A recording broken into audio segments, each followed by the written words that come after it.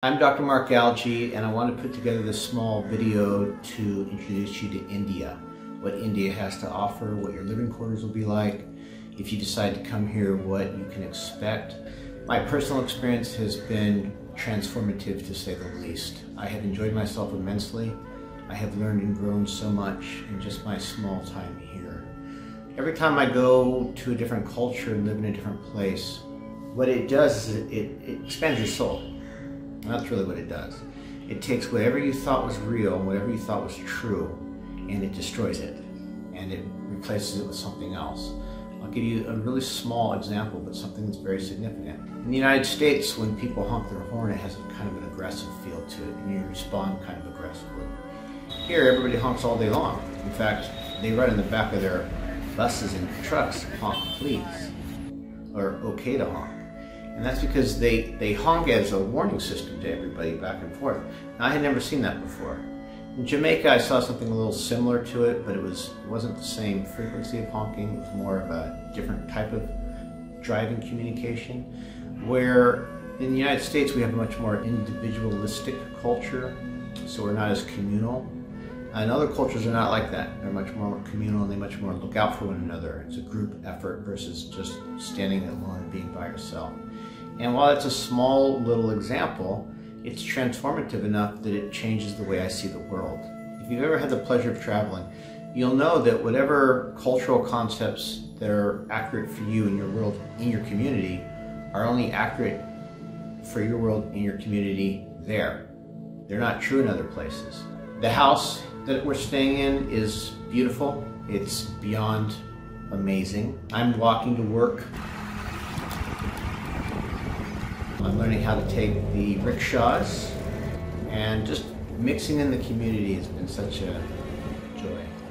I happen to go on my way to work every day and get a coconut. And that's kind of my morning routine right now. So I'm learning the local restaurants and places to eat and get my hair cut and have my laundry done. Let me walk you through the clinic here in Surat, India. The clinic's small, it's clean, it's nice, it's beautiful, it's simple.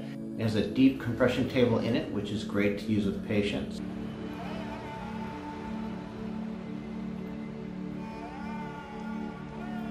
Seeing patients, it's very nice to have a translator and people assist you, especially if you don't speak Hindi or any of the local tongues. So having to navigate sometimes mentally, psychologically, and maybe even spiritually to feel what's taking place within a patient in the sense of what they're trying to communicate, because sometimes you're limited with your hand gestures and your social norms. Sometimes your translator doesn't even know how to properly communicate things.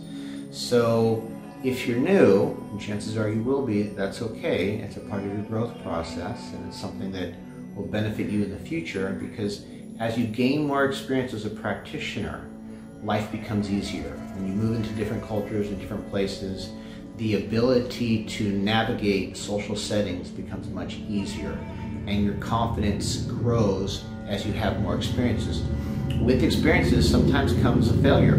Sometimes things don't always work out the way they're supposed to, and that's okay. It's a part of the growth process. I happen to like the building that we're in and getting to know all our neighbors, so that's been a lot of fun for me. There's a great gym across the street that, if you decide to work out, is very accommodating. I would tell you to bring 2 sets of shoes. You take off your street shoes outside and you put on a different set of shoes when you go into the gym. One of the things as a foreigner here that is very apparent to me is how much I stand out. Now, I kind of have Middle Eastern ancestry. I look a little darker. I'm not your traditional white American. But here I stand out enough that people approach me on the streets and ask me if they want to hang out, if I want to go to dinner. I want to preface this next scene I'm going to show you. My sister taught me there are 3 ways to travel. One is with a group, like in a military or a mission church group. Second is with a companion, and the third is by yourself. Yes. And if you travel by yourself, you get the opportunity to meet new people. And so the dinner you're about to see is with a new friend.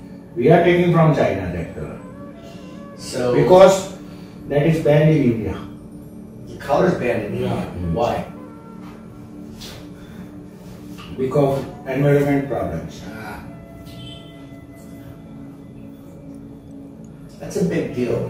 I teach environmental classes. So that's kind of an interesting experience when you go into places and everybody stares at you. You're different. So just kind of expect that.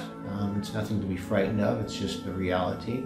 I'm learning to read the head nods that they do.